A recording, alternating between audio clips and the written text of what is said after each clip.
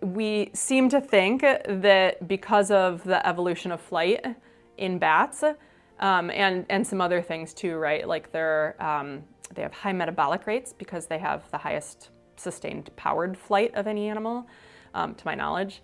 And so typically what you see with something that has that high metabolic rate is they actually have really high cellular damage, but they're living longer. So you kind of say, you know, what's going on? And there have been tons of papers describing this and why they're so like immunologically cool.